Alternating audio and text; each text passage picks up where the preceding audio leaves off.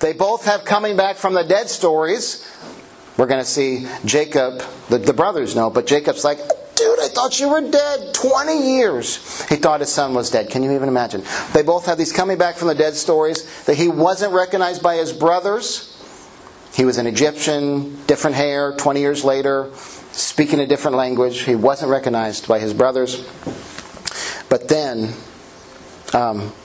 they believed he was dead, but he was alive. But Jesus, he literally resurrected from dead. He's a greater Joseph. That's what I'm trying to tell you today. They both delivered bread to those in need. What did Joseph do? He stockpiled other stuff for the famine, we're going to see next week. And he gave food to people. But Jesus, his body, we talk about this communion, his body is the bread broken for us. And we get life from his body, from his death. We get power from him, and he saves the world. Okay?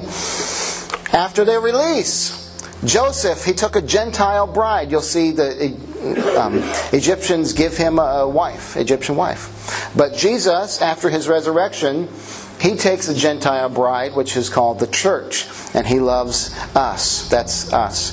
Joseph's cloak, it was taken for proof that he was no longer in the pit. Remember, they put the blood on it. But Jesus' burial cloak was taken from his tomb to prove that he was no longer there. Jesus is no longer in the tomb. Amen? This is why we're here this morning. Okay. A few more.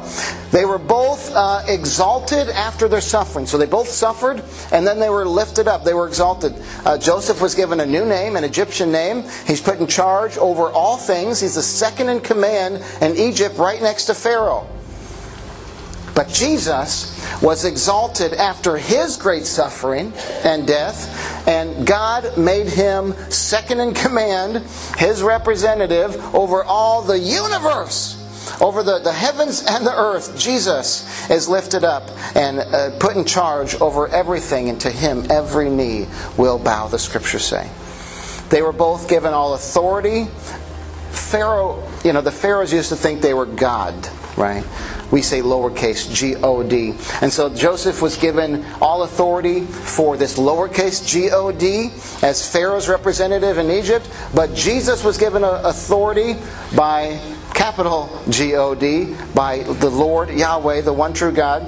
And he's representing God with all dominion and power and authority in the world, on the heavens and earth, for all eternity.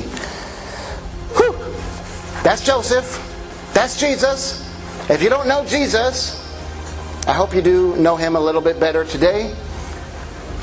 I hope you know him a lot better throughout your life, that you come back, that you get to be encouraged and grow in him together. If you don't know Joseph, we're going to be talking about him the next few months, so you can come back and hear the rest of the Joseph story.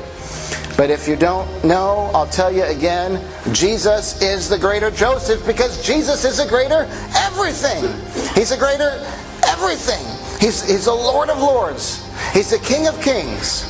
He's ruling and reigning in power right now over all mankind. He's our soon returning conqueror. That's why we were at the Greens funeral, and it was sad, and I cried, and they all cried, and we love and miss Gordy. But we don't grieve like those who have no hope.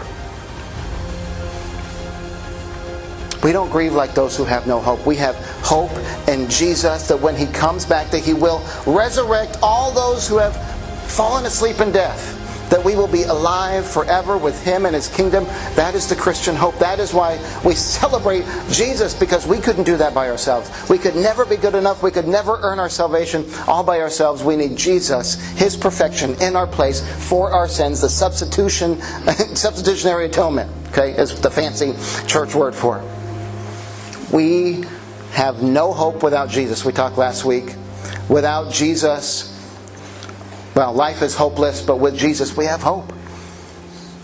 Life is hopeless sometimes. We feel like that. But Jesus is the only way to be saved. Do you know him? Do you know him?